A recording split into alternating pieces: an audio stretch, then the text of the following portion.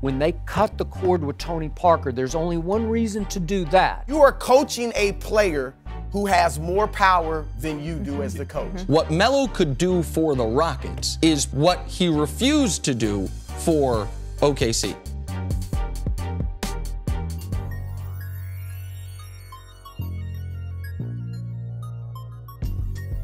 It's great that Tony Parker bought in. It's great that Manu bought in. But you can't expect every young player in the NBA, especially Kawhi Leonard, who is the youngest MVP of a finals ever, 22 years old. All Kawhi Leonard's done his whole life is had doubters and prove him wrong. Kawhi, not LeBron. Kawhi, not MJ. Kawhi, not Magic. Kawhi, not Bird. Youngest finals MVP ever. And all Pop wants to tell you is, get over yourself. Well, maybe Kawhi Leonard's saying, Coach, I was just getting into myself. When they cut the cord with Tony Parker, there's only one reason to do that, and it's because he burned his bridge to Kawhi Leonard. But however it happened, and I'm going to say it one more time, I believe Tony Parker was 100% correct when he said his injury was 100 times worse than Kawhi Leonard's, because he did rupture and Kawhi had a bruise, a thigh bruise. Somebody just keeps throwing out there where he might sign long-term with the Sixers. He might sign long-term with the Clippers. He might sign long-term with the Celtics or this or that. They don't mention anything about him returning to the Spurs.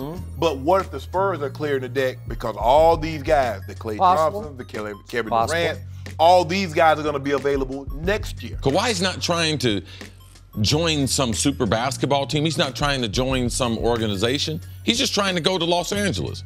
He doesn't have stipulations. Who's the coach? Who's the general manager? Who are the other players? He just wants to go to Los Angeles, that being the Clippers or the Lakers. So I wouldn't read too much into this. I believe there's a lot of things that people might want to get Philadelphia or someone from the East involved because they don't think that Pop will trade him to the Lakers or trade him to the West. We also have to remember that just 4 days ago, where the Sixers were at was not even including Fultz in a trade for Kawhi Leonard. And so my guess is that the Sixers not wanting to include Fultz, the Celtics not even wanting to include Jaylen Brown, set the tone for San Antonio or the Lakers to revisit San Antonio and say, we are your best option, and maybe once again not give them the offer the Spurs want.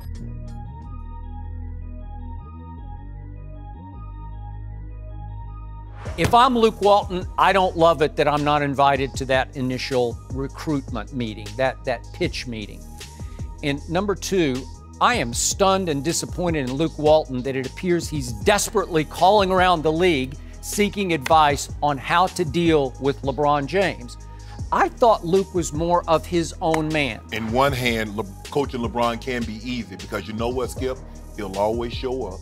He'll always be prepared. You know he'll put the time in. That's you true. know he'll give you your maximum effort. I give you you're that. You're never going to have to get that call saying LeBron is out this time of night, LeBron is doing that. When you have him, it's championships or bust. And everybody can't coach under that kind of scrutiny and stress. Everybody can't play under that type of scrutiny and stress. And so when you factor all that in, that he's on your team, he's a dominating presence, it's going to be tough. I think it's a great idea for Luke because coaching LeBron James is going to be unlike anything he's ever experienced as a coach. Obviously, with the Lakers, there's a bunch of young kids. When he had Golden State, you know, nobody there wielded the power of LeBron James and even had his personality.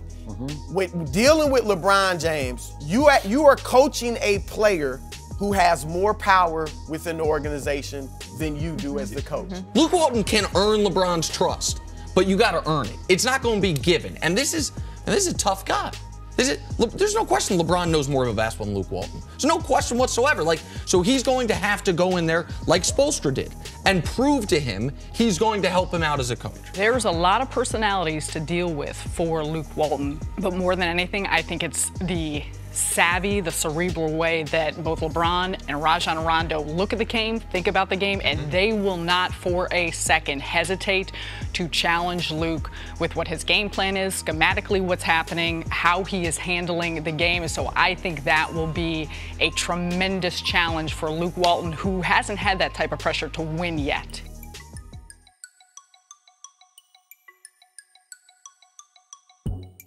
When Boogie got signed with the Warriors, the world freaked out. And we said, take a deep breath, folks. The guy's not coming back till March. Who knows how long he'll play? The Pelicans got better when he left. My theory is Steve Kerr saw how much Houston, PJ Tucker pushed him around and thought, you know what? We can be way too finesse. We need an edge in this locker room beyond Draymond. There's an old NBA theory that I'm pretty sure Steve Kerr knows all too well, because I think it started in San Antonio, and it's called the one knucklehead theory. And that theory goes that you can have one knucklehead on a basketball team, a pro basketball team, but you can't have two, because two will tear you all apart. Boogie knows going to Golden State, they're not depending on him to win. They won without him. They'll win again without him. Plus, he's on a one-year prove-it deal. Not only a prove-it deal to say, I'm healthy, guys, I'm 25-13 again, but also, I'm not that guy in the locker room anymore. When you play with great players, it's just so easy. People say, you know something, this game's so much easier. No, it's not. Because there's less shots, there's less glory to be spread around, and that stat sheet at the end of the day, when they look at that, which all the players do, he's going to have a problem justifying his decision, because they are the huge favorites to be able to win. Boogie signed with the Warriors knowing who's on the roster, knowing they're back-to-back champions, knowing he's coming off an injury. Also knowing, I would imagine from his representation, that DeMarcus, it is not about your points and rebounds and assists this year. It's about how healthy you are at the end of the year, and are there reports that you are bad for the locker room?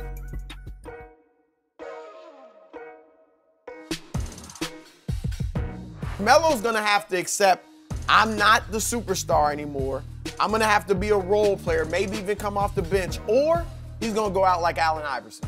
Iverson couldn't accept that role, and his career ended maybe prematurely because he wanted to still be the superstar. He plays iso ball in an era with ball movement and everything. Now, I don't like him. I agree with you, Chris. I don't really like him anywhere, but if I had to put him somewhere, I'm going to put him in Houston, because Trevor Ariza left. He can step right into Trevor Ariza's spot. Carmelo looked more and more out of shape as the year went on last year in Oklahoma City.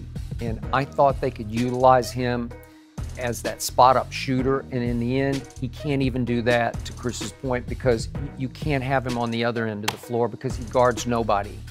And even Oklahoma City finally said, that was a ton of money, they just said, we're going to eat this. LeBron and Chris Paul have had numerous opportunities to play with him and have done a hard pass on all of them. Here's the latest story. Carmelo Anthony rumors. Chris Paul's urging the Rockets to acquire him. You think maybe the agent's leading that story? Because Chris Paul's had opportunities to play with him, and LeBron's had opportunities to play with him, and D-Wade's had opportunities to play with him, and they haven't. What Melo could do for the Rockets is what he refused to do for OKC, which is provide bench scoring. Like, if he could be a guy that you can 3 minutes a quarter in the first half, run the offense through 3 minutes in the end of the first quarter, 3 minutes in the end of the third quarter, and then be a piece the rest of it, then there is at least some upside there. The reality is Melo in the playoffs was abysmal. When you are a volume scorer since AAU days, Carmelo Anthony's always one in the high school rankings, one of the best players, college, one of the best players, straight jump shooter. When you're playing 3 to 5 minutes, you can't score in the same capacity. So he doesn't know how to be a role player.